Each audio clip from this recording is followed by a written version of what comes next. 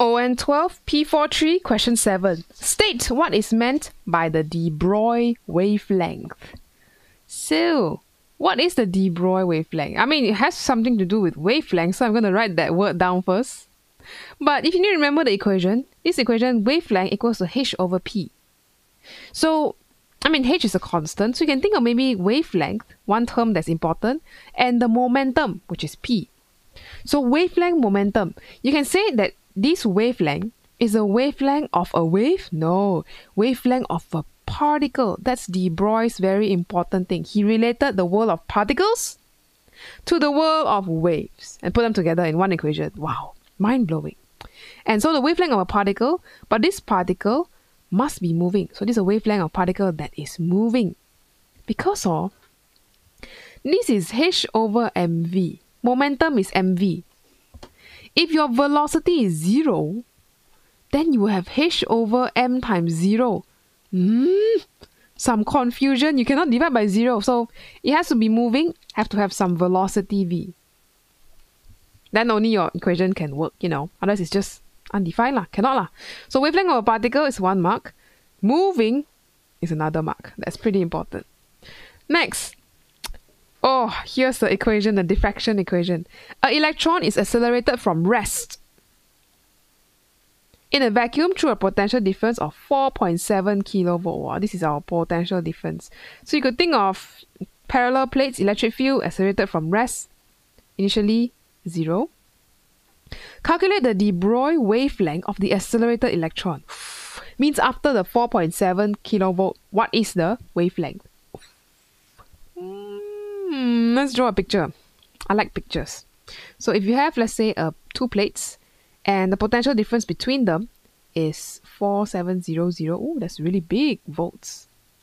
You have an electron here, and it's just going to go get faster and faster and go across there. So maybe this is going to be the positive plate, and this is the negative plate. Something like that. Or the 0, let's label this, the 0 volts and the 4700 volts. Sure, can also. Up to you. We just know the potential difference is this. So, as it goes on, it will gain kinetic energy, right?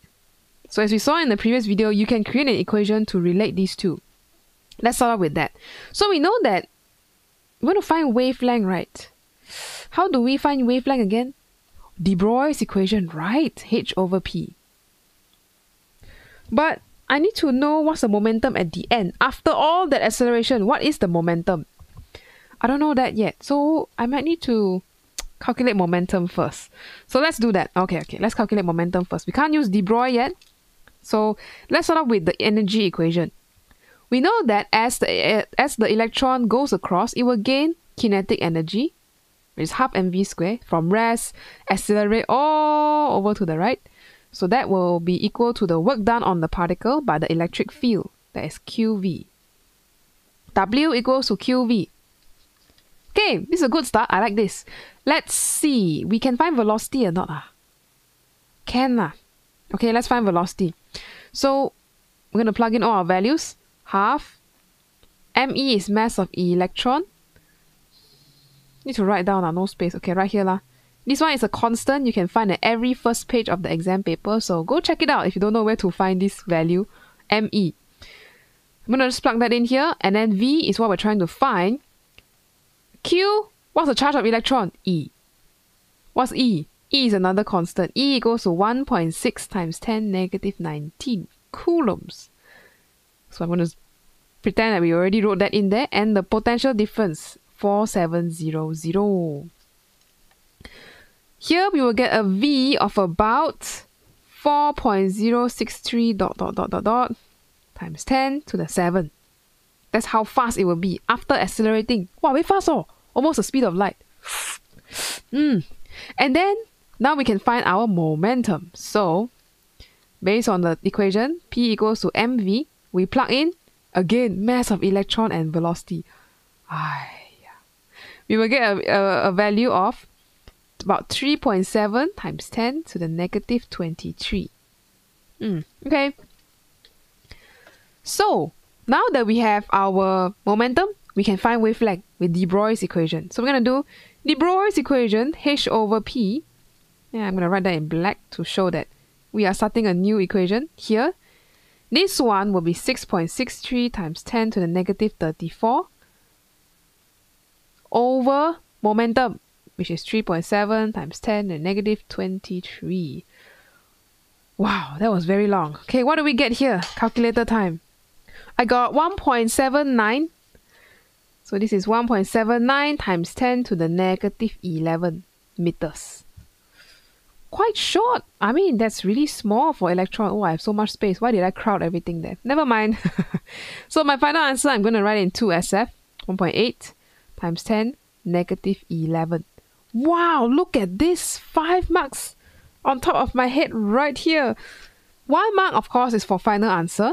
Where did the other 4 come from? Let's look at all the steps. These are quite a few steps. One step comes from the half mv square calculation. So some of you may choose to do it all in one shot, but this one is C1.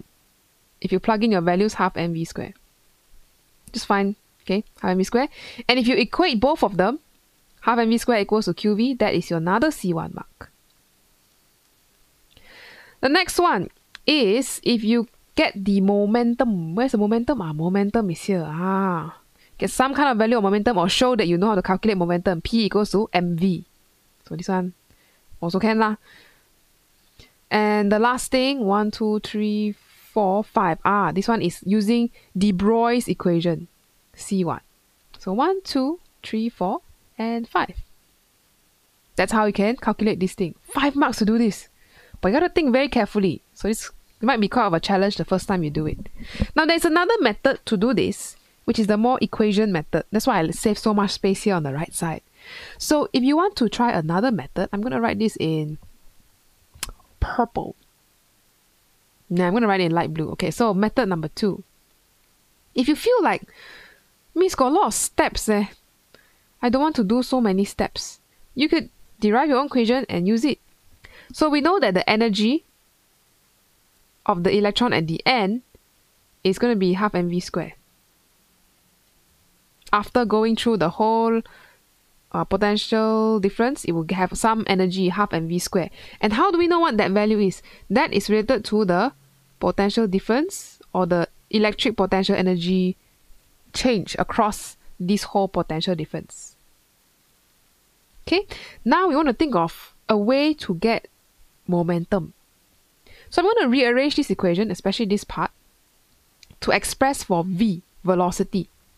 So if I move everything to one side, I will get v squared equals to 2qv over m. Something like that. Okay, 2qv over m. And this one will be square root also. So I remove the square root from here lah.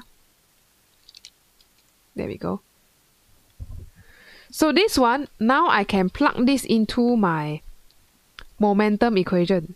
So momentum here now, P equals to mv, right? So m is the mass of electron times v, which is this whole thing. 2qv over m. Wow, I got equation there.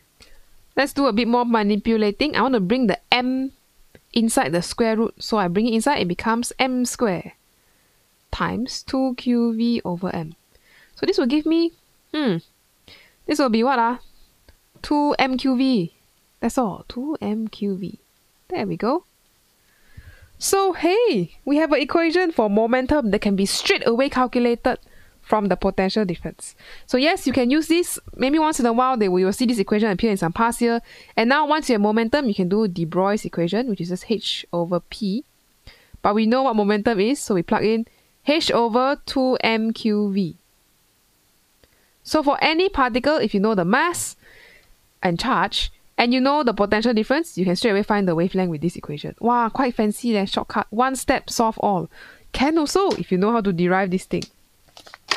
So if you ever see this appear and they say, derive, make sure you know how to derive with these steps here. It's just plugging together equations all in one, instead of doing it in separate steps. Okay, so that's just a tip. Another method if you like to deal with equations a bit more than calculator pressing. Next, the final part. By reference to your answer, this one, state why or suggest why electrons may assist with an understanding of crystal structure. What? How? So if you remember in the theory video, Miss Lee mentioned about how you can use this thing called the electron microscope to study very small things. You can use electrons to study crystals. How do we do that? And how does it even help? What does it have to do with my answer in 1, which is a wavelength? Think of it this way.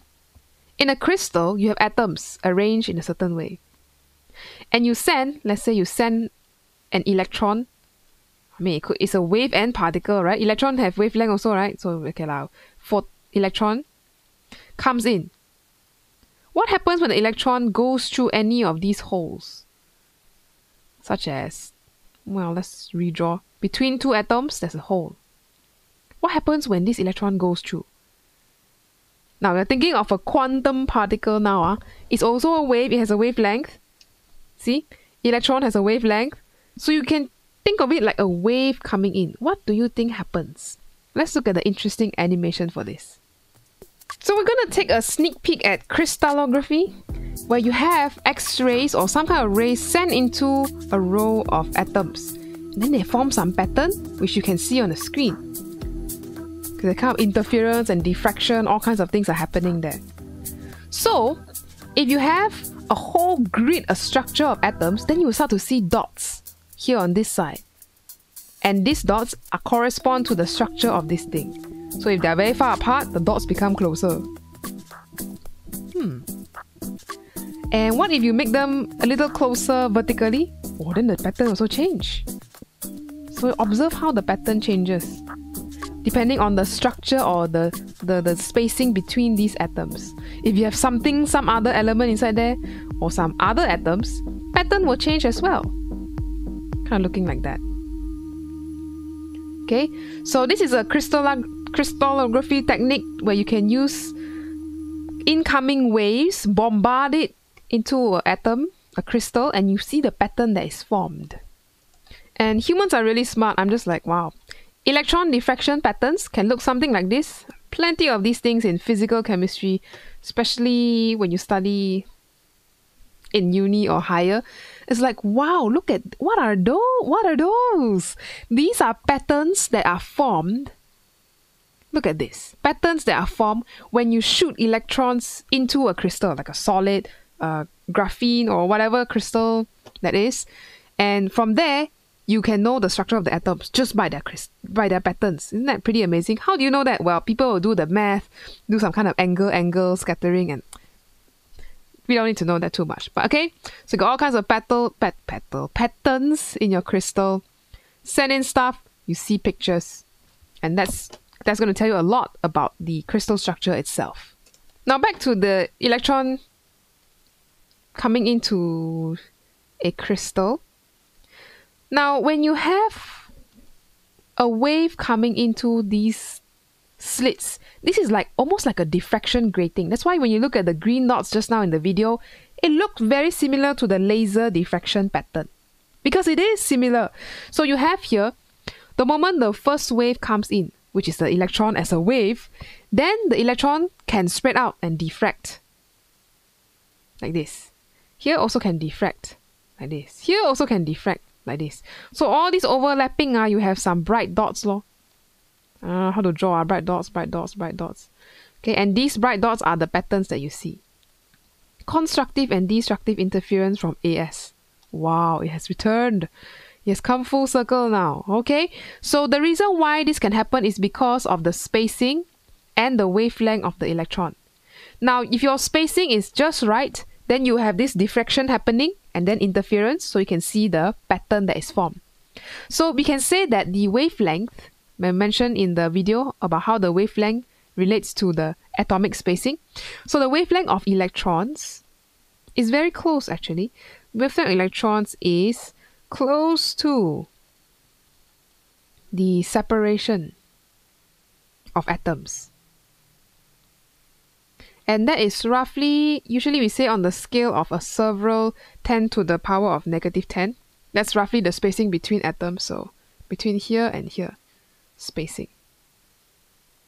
It very depends on the crystal and what structure it is lah. But it's somewhere there. And your electron is 10 to the negative 11. Oh, it's definitely small enough to go through and diffract. In fact, it will have a very big diffraction because it's quite fairly close in terms of the scale of wavelength. So, what about this? So, electrons can be used in electron diffraction studies. So this is what we call electron diffraction experiments or studies. Sure, I'll put experiments. Okay, so that's what we call crystallography, where you study the structure of crystals. Whether it is like this, are they kind of aligned like that, or are they doing an alternate pattern where it's like, you know, one off like this?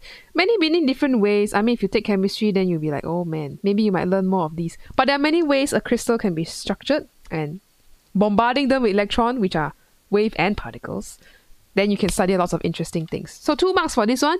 1 mark comes from you knowing that the wavelength electron is close to the separation of atoms. That's why you get maximum diffraction and interference and all the wave stuff you can apply here. That's a B1. So what about that? So electrons can be used in electron diffraction experiments. That is the second part. Because they ask you, how you understand crystal structure? Oh, this is one method, lor. You bombard crystals with electrons and watch the diffraction pattern. So go check out the theory video if you want to get a recap on the electron microscope. Okay, electrons diffraction. This one is used a lot in chemistry, but you also use the electron microscope in biology. So if you like biology, go check out the theory video if you haven't yet. You get to see pretty cool pictures of tiny bugs that live on our skin and everywhere. So that's all for this video. I will see you in the next one. We'll look at more and learn more about this world of quantum physics. See you and bye-bye.